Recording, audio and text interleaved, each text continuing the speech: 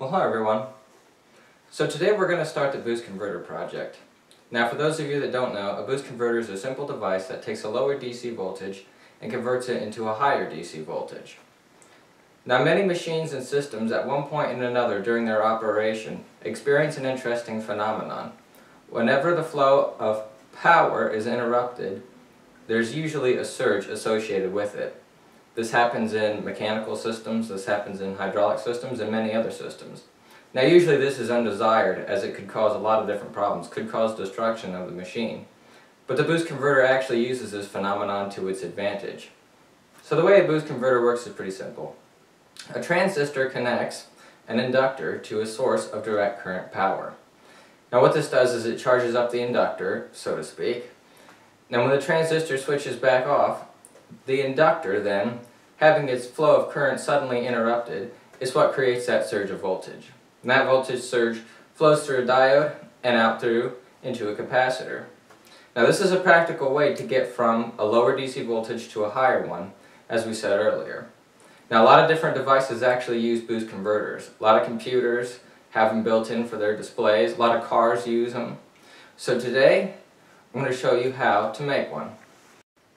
Now when you're designing a boost converter, the first thing to consider is what do you want the input and output voltage to be?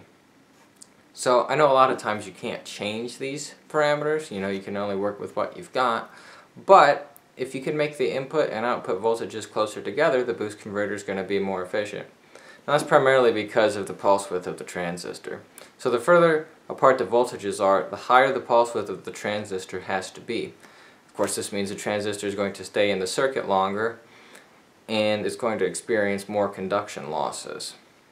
The inductor also has resistance losses too, so the less time it's on, the better.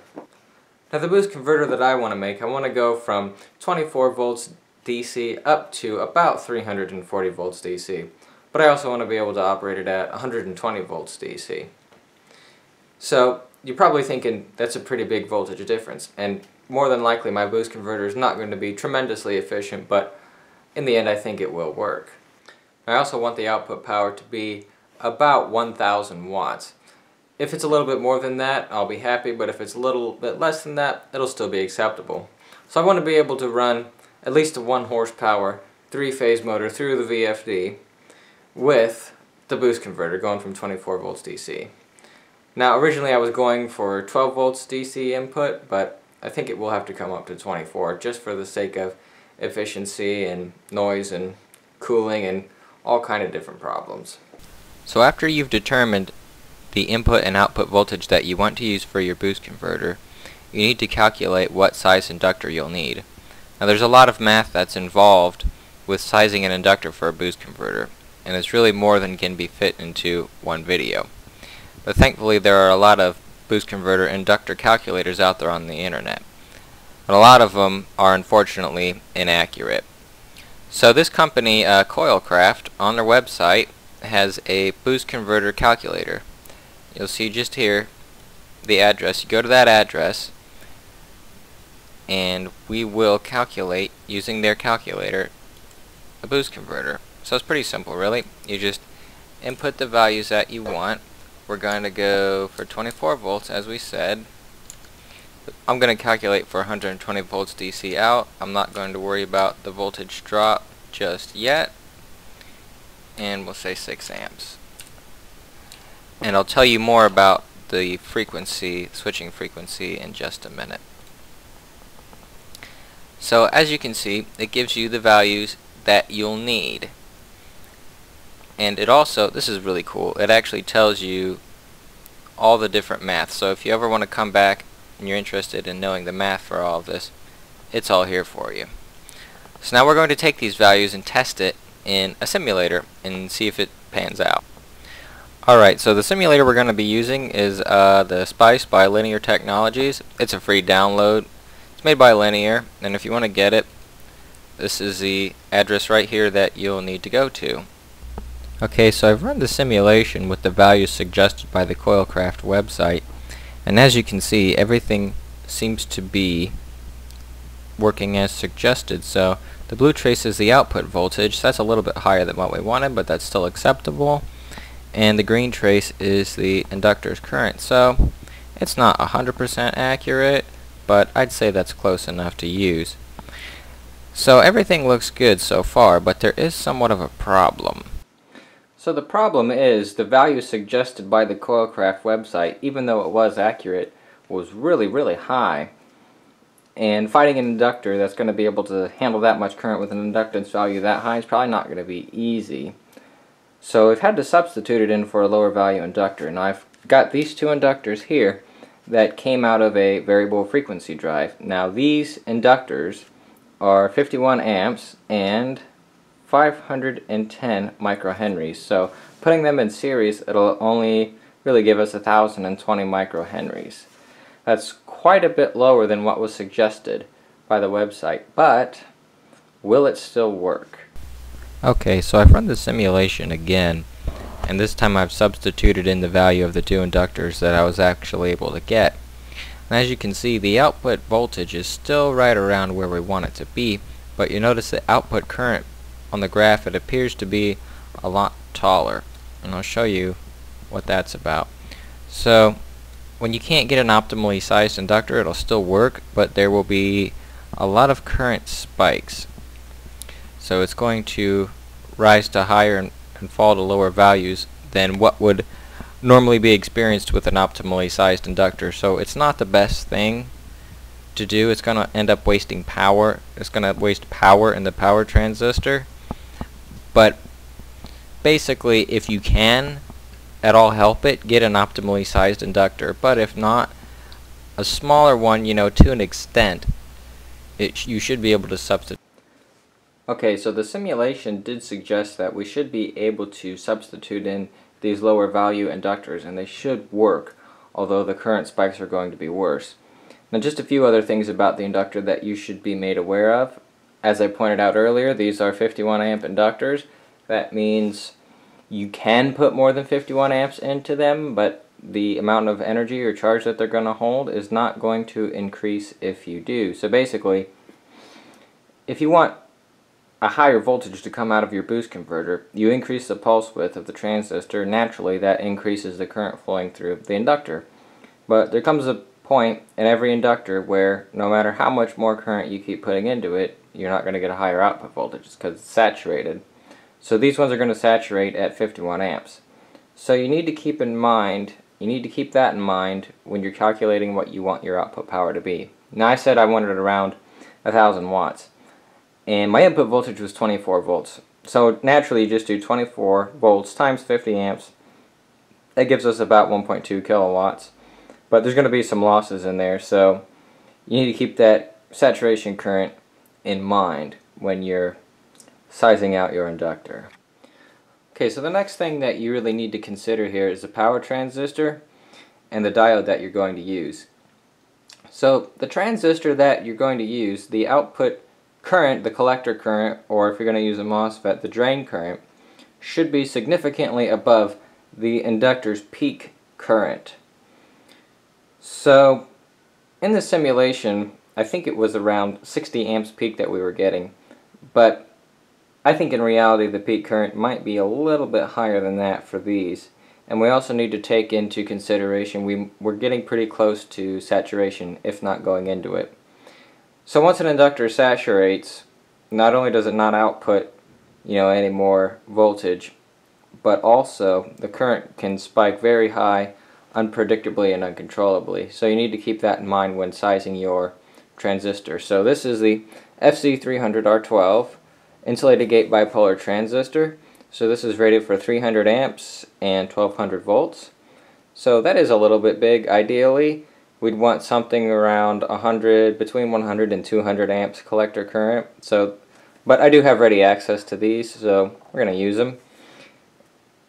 So basically, the voltage rating of them needs to be obviously above the peak output voltage that you expect, but it needs to be a little bit higher than that to account for the turnoff spike. So we didn't see that in the simulator, but there's going to be a turnoff spike because of the IGBT zone internal inductance. So the diode, the story is largely the same. This is an S400 MQ12. and I believe that should be 400 amps and 1200 volts. So basically, yeah, that one's kind of oversized too. You just need a diode that has a blocking voltage that's higher than your peak expected output voltage, plus the consideration of the turn-off spike. So I think 1200 volts should do it pretty comfortably. The highest I said was 340 volts, so both these devices should work just fine. But again, you don't have to be so overkill. You could probably do it with a 600 volt device for both IGBT and diode, and you could probably get away with a much lower current rating. You could probably get away with, I'd say, between 100 and 200 amps is a pretty comfortable rating. Now the other thing that we need to come back to was the switching frequency. A higher switching frequency means a lower inductance value, but that also increases the losses in the transistor quite quickly.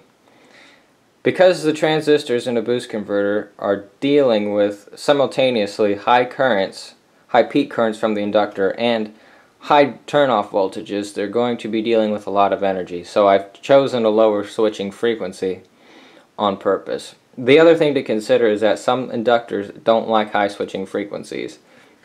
These inductors, as I said, came out of a variable frequency drive, so I don't think they're going to like going into several tens of kilohertz. So I kept the switching frequency at 500 hertz. And of course you can't forget about one of the most important parts of the boost converter, the output capacitor.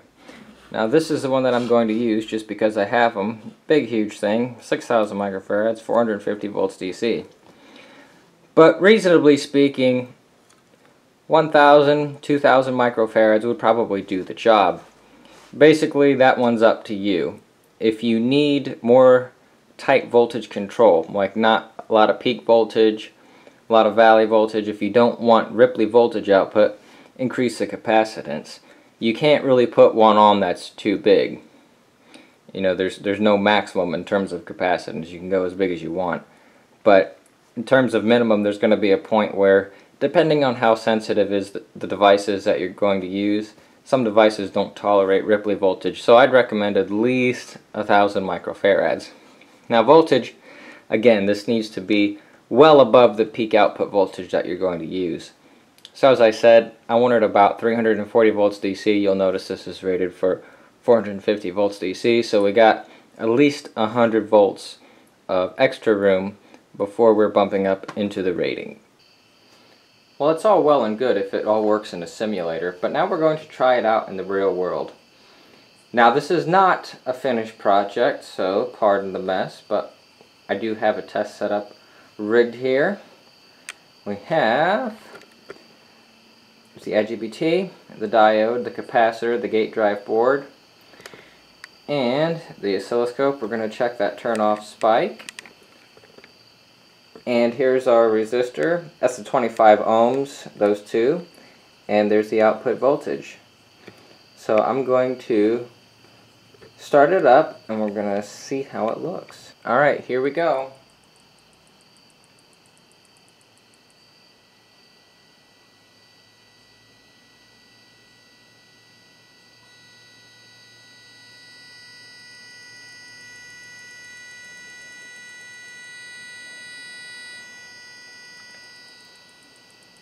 So it looks like we got up to 109 volts. So that's not too bad for a first test. So let's check that turn-off spike. Alright, so here's the IGBT at turn-off. Down here is the saturation voltage. Whoopsies. Comes all the way up here, turns off here, spikes all the way up here, rings for a while, and then smooths out. So as I said, you need to make sure that you put extra voltage, get an extra voltage rated IGBT, extra higher than what you want your output voltage to be anyway. So we're going to zoom out and take a look. I'm going to show you. So this is the battery voltage. We are running off a battery. This is about a 20 volt battery. So here's the boosted voltage. It comes all the way up here. And I believe that little knee is the diode recovering. But we can pump up the pulse width. And as you can see, the boosted voltage rises. So I'm going to change the scale. As you keep increasing the pulse width, the boosted voltage rises higher and higher. And as you decrease, naturally it falls down. So guys, that's going to do it for this video. I'm not going to try to put the whole project in one video. So the next video that you're going to see, if you tune in, we are going to look at the gate drive for the IGBT, and we're going to look at the pulse width modulator or the pulse generator so that we can drive the IGBT and get it to fire. So I do thank you guys for watching, and if you have any comments or questions, message me, comment on YouTube, give me an email, and I do thank you guys for watching.